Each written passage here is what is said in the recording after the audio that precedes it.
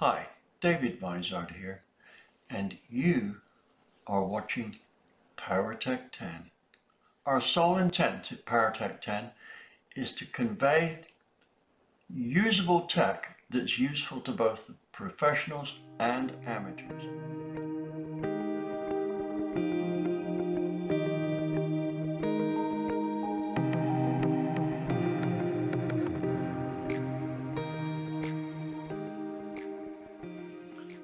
We're going to have to deal with the exhaust port in a slightly different fashion to what I had hoped.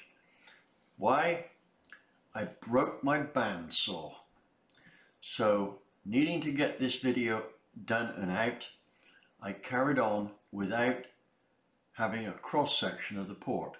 Now, according to Charlie, there are some, how shall I say, restrictions on shaping it caused by the proximity of water. What I'm going to do here is to start with a finished port and show you where you have to modify it. You'll understand as soon, for those of you who are going to do this, you'll understand as soon as you get into that port what I'm talking about. And for those who aren't going to do it, you'll learn a few techniques for getting around a point of restriction that is a little inconvenient. So here we go. Here is the finished port. Here is our exhaust port. One of the things you'll instantly appreciate is this big dip just here, right? The reason for that is that just above this point, i.e. just across here, there is, according to Charlie, there's a water passage along here. Now, I get the impression that it's not on every head, but we don't know that for sure.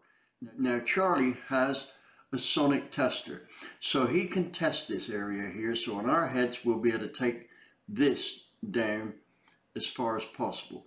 You can see that the port is kind of a funny shape just here, and that initially looks like a problem, but here's what we can do. We can widen the port across from here to here, starting down here at the guide, right? So we make it wider here to compensate for this bump intruding into the port. Now the end of the port, nothing special there. This is one of the square ports. There are ones which are truncated across here. Charlie will address those. There's a slightly different flow pattern as you may expect, but there's nothing to stop us getting some pretty decent flow out of this. It all depends on this area just here, coming into the seat, and the short side turn, right? We must get this amount, this first quarter inch of the port, such that we are making the most of our area ruling. Like I've said this before many times, the most important part of an exhaust stroke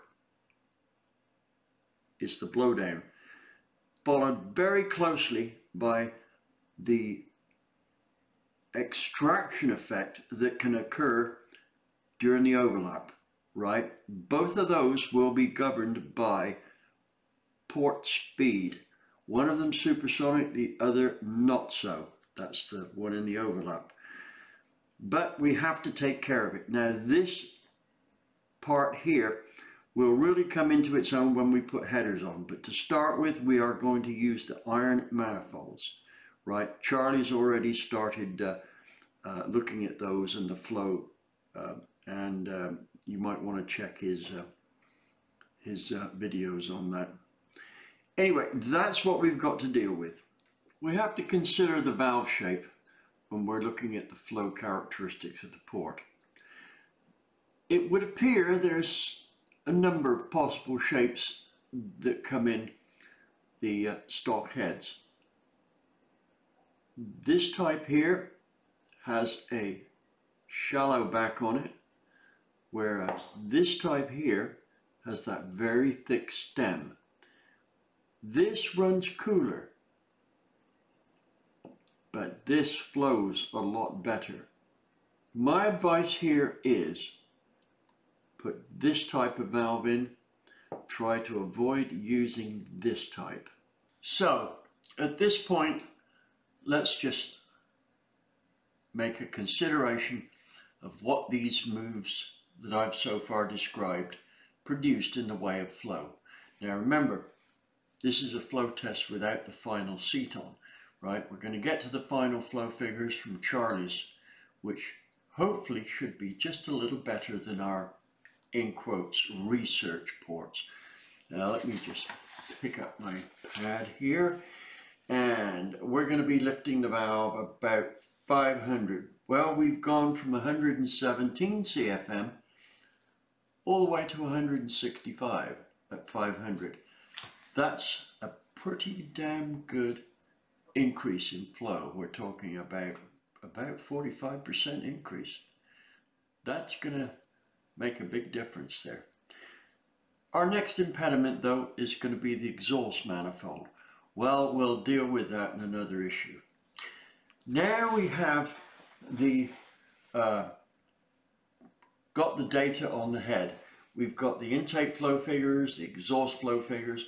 We have a compression ratio that we're very likely to be able to achieve, and that puts us in a position now to be able to make a cam selection. That's what we'll talk about in the next issue. Meanwhile, let me remind you to please subscribe, like, notify, hit that super chat button, and anything else that helps our subscriber count. Remember, the more subscribers we have, the more likely we are to be able to get some good response from raffling off the parts and finally the engine for St. Jude's. Thank you for watching.